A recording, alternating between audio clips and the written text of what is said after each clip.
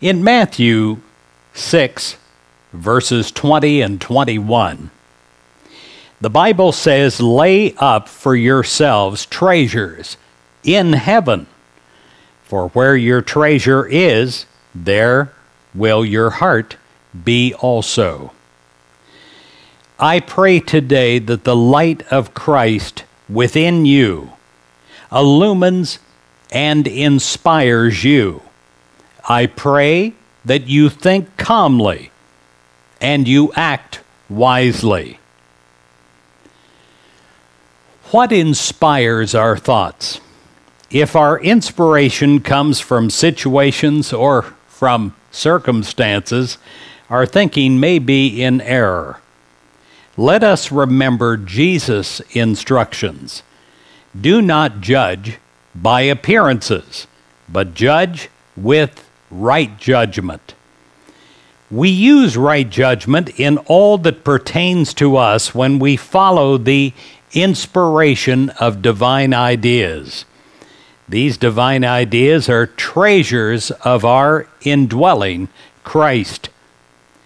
When we treasure divine ideas, we hold them in our mind in a secure place, and they become demonstrations of peace throughout our being, throughout our body, throughout our mind. They become demonstrations of love and attract abundance into our lives. The light of Christ is inspiration that we receive through our times of prayer and through practicing the silence in prayer. Not talking inside of our head or talking with our lips, but simply resting in the presence of God and allowing that presence to infill us with new illumination and inspiration. It is through consciously turning to the indwelling Christ that we maintain a constant divine inspiration in our lives. And we then think calmly and we act in a wise way.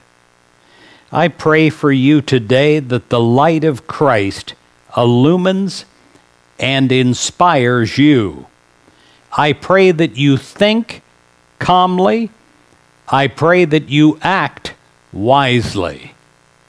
In Jesus Christ's name, amen.